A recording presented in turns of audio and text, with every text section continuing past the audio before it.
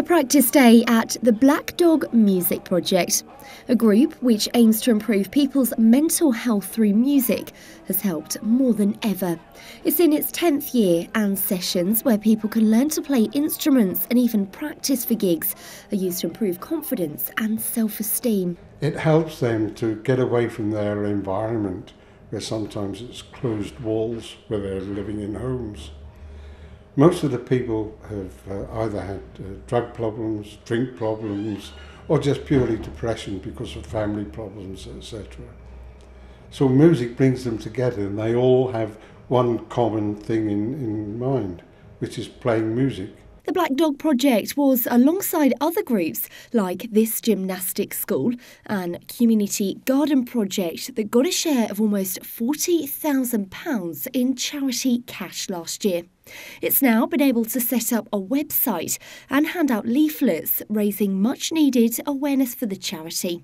The boost has also helped them continue their sessions twice a week at Earth Studios. The owner, John Fisher, has been hosting the group for the last 8 years and can see the difference it makes.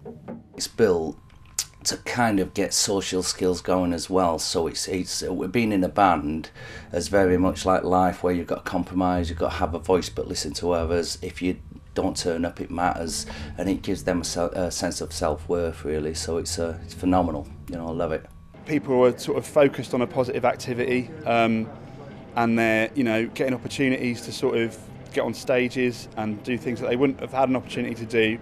And I think it's mainly the culture of everyone helping everyone else out here that makes it such a good, good atmosphere and environment for people to come and to play music and to learn music and to, just to be with other people, really. 5 bands are currently practising for a gig on the 31st of March at the Brickmakers on Spraston Road, which they hold 4 times a year.